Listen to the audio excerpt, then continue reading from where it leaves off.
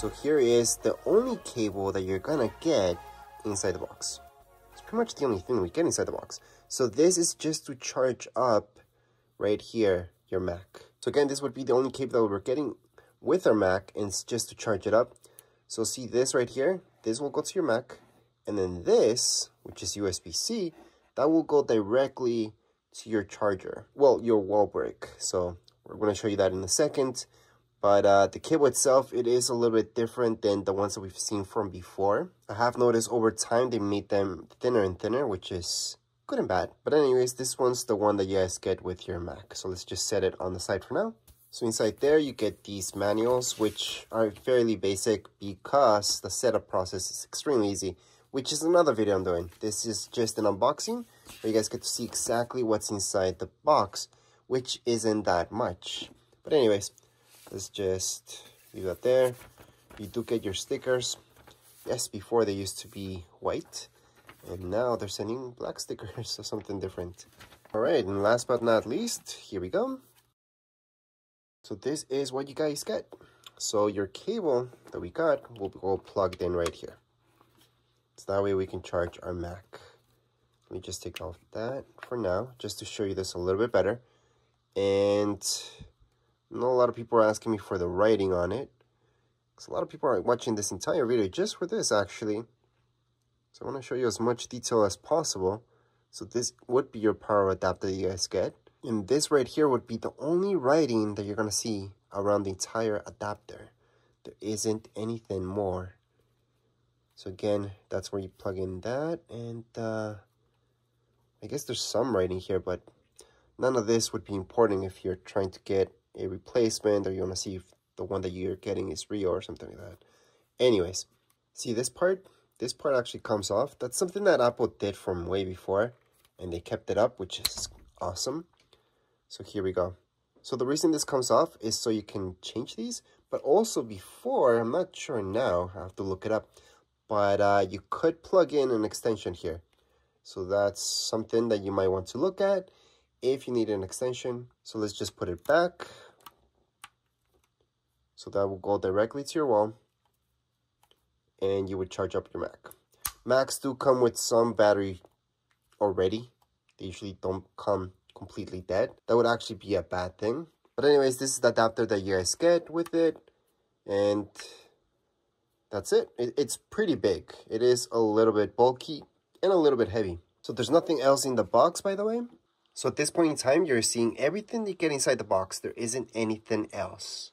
So let's move on to the MacBook. By the way, if you guys can get a hard shell case for this, I would highly recommend so, because I made the mistake only one time not to get it for my MacBook Air, and already I got a little dent on one of the corners. But with all my other Macs, I've always had hard shells. None of them ever had a dent or even a scratch on them. That said, let's just open this up.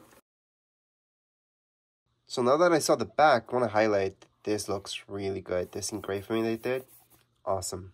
Now on the back, you're going to notice these as well, which are good, so your Mac won't slip all over the place. And below, you would see the serial number. So here is the Mac. Let's just take a look around it. So right here, this is where you guys would open it up. And all the way around, let's take a look at all the ports before we keep going. So this right here, that's where you hook up your adapter. So that's to charge your MacBook. Then we got two USB-Cs, or, you know, they call them Thunderbolt 4, and a headphone jack. That's the last thing. On the back, there's absolutely nothing, so we're just gonna keep going. And on this side, you're gonna see this SD card slot. That's something I don't think they needed to put on a MacBook, honestly. I would rather have more ports for USB-C, and if I ever needed that, I would just buy an adapter for that. Now, HDMI, that's something that I think almost everybody needs, so that's a good thing. But again, I would appreciate it even more USB ports. But that's all you guys get right here. So there's no more ports around the Mac. That's all the ports you're gonna get. There's really nothing else to show you around the Mac, so let's just open it up. And as we open it up, it's gonna turn on like they always do. But we do have the screen protector for now. So getting a good angle on the Mac, it's actually pretty hard to show you guys. But that's the screen. It looks really sleek. Up here, it's gonna be your HD camera up there. You're gonna notice the trackpad is actually pretty big. So again, it's almost impossible to focus in on this, but the camera's up there. Now let's take a look at what you got in your keyboard. There's really nothing special about it except for one thing, and that's up here. So see this? That's your Touch ID. But besides being your Touch ID, that's also a power button. So if you ever need to force shut down your Mac, you're going to hold on to that button until it turns off. Or if your Mac doesn't turn on, you would press that button to turn it on. Now something else that's pretty hard to get in camera is this right here. The hinges, but they look pretty sleek. And like I mentioned before, the trackpad's actually extra large. So as mentioned before, to force shut down your Mac, you would just hold on to this key right here, which is your Touch ID, but it's also a button. So you just hold it down until it turns off. There we go. So once it turns off, you can just close the lid. And I want to show you one more thing, and that's the ventilation from your MacBook. So see this right here?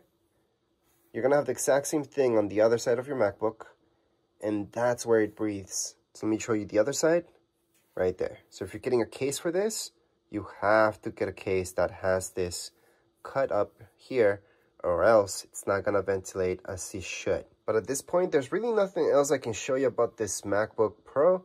It looks awesome. I'm going to be doing a setup video, a manual, and a review later on. If you guys have any comments, questions, you guys can write down here in the comments area. Don't forget to subscribe and like. Thank you.